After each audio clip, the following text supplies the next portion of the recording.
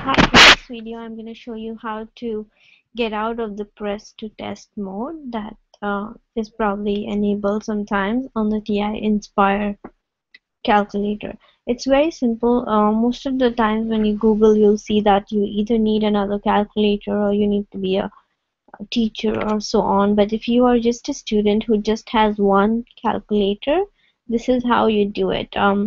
Basically, I'm following the instructions. There is this manual or guidebook that comes with the calculator. If you don't have it, you can just go to the link or Google for the guidebook for your calculator, and you'll see that on the page 15 it shows you how to remove or get out of the press to test mode.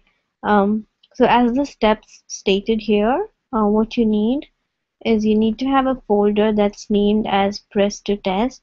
In that folder you need to create an empty file called exit test mode.tns. So in this, what you need to do is just basically open a notepad and just save the file with this name and with this extension. The main point to know is that the folder name and the file name is case sensitive, so it has to be exact match. The one other prerequisite before this is what you need is you need to install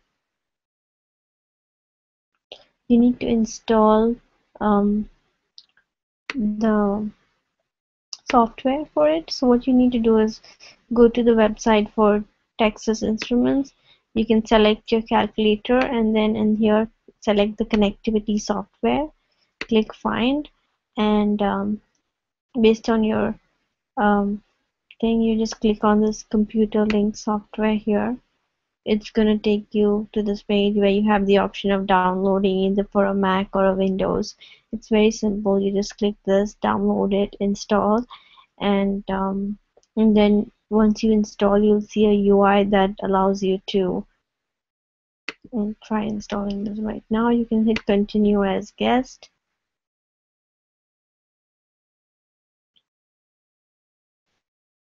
So it's downloading right now. It takes about 15 seconds to download.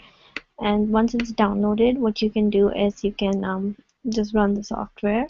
I'll try to see if I can share the screen with you on that.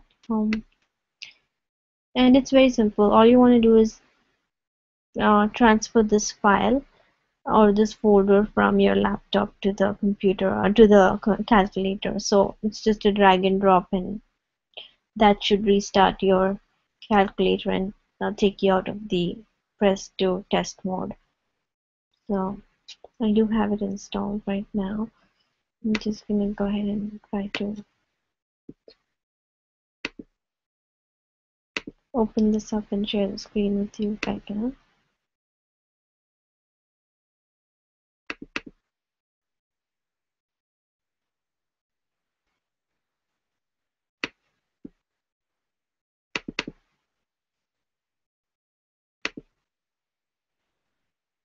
So yeah, pretty much that's the steps.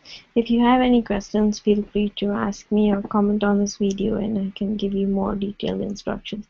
But when I did this, the main challenge for me was to know what software to have on the laptop. So the main point here is that you should have the computer linked software such that you can link your computer with the calculator.